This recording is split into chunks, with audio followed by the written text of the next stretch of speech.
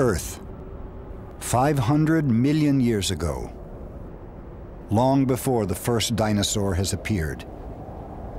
At that time, the land surface, swept by extreme temperatures, is so inhospitable that no animals or plants could survive here.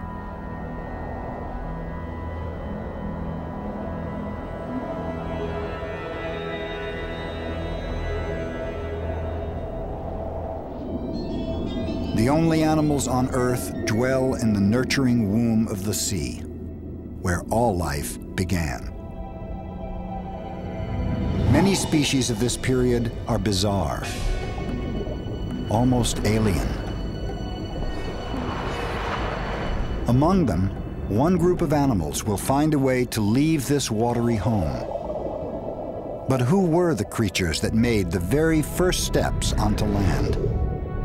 Their identity has long been one of the great mysteries of science.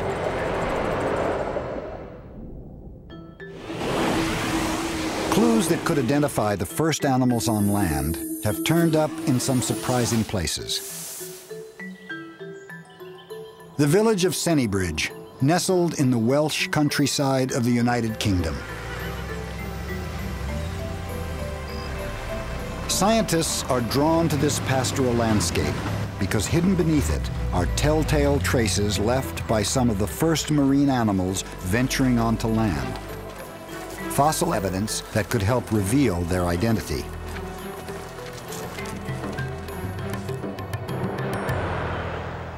Okay, let's take a look down here. On this rocky outcrop, paleontologist Simon Brady looks for a snapshot of the early world. Ah, look what we got here. That's really photographed. One of the wonderful things about the science that I study is that it really is a science of discovery. I love the thrill of the chase, the idea that there is a fossil somewhere out there that may be able to completely revolutionize our view of the evolution of life.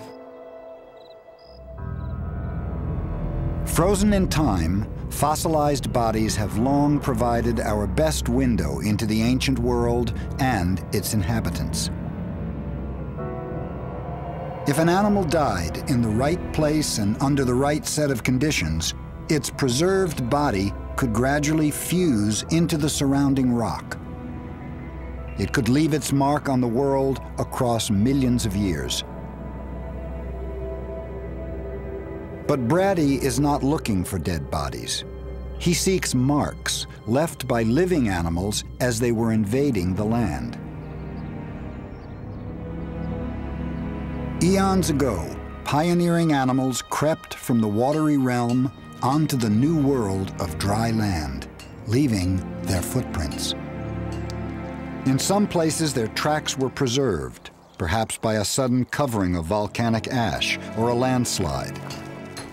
Brady hunts for these tantalizing traces of ancient creatures in this rugged countryside. I find it fascinating to study the trackways of these animals because they represent these paleopolaroids or snapshots in time. You get a real feeling of the activities of these animals.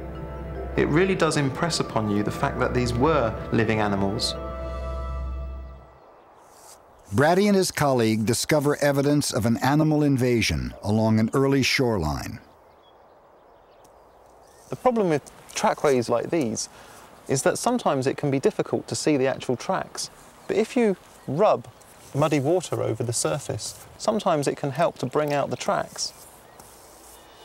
Though they appear small to us now, the first footprints on land were made by a giant of the time. Like a detective, Brady must now decipher the clues he's gathered to find out who created these trails.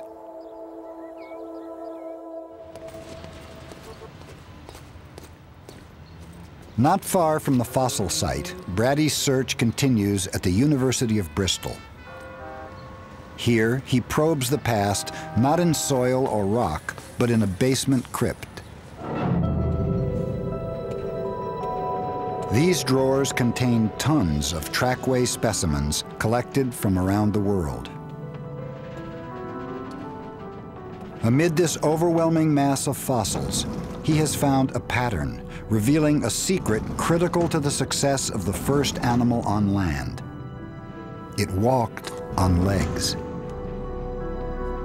Legs may seem mundane to us today, but Brady wonders who first developed this radical design.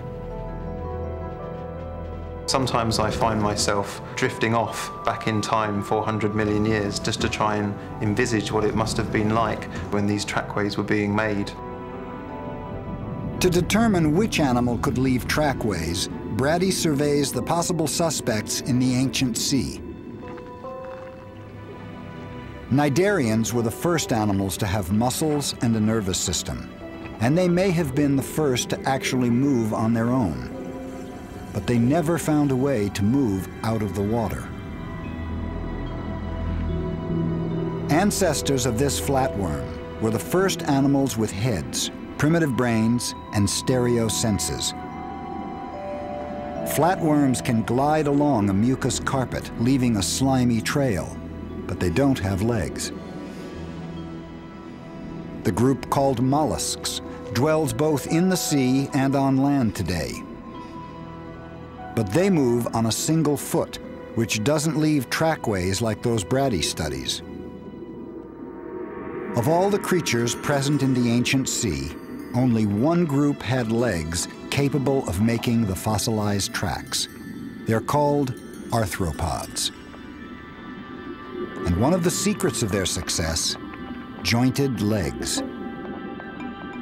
Legs which can bend about a hinged joint provide great stability and shock absorption. Perfect features for an all-terrain vehicle.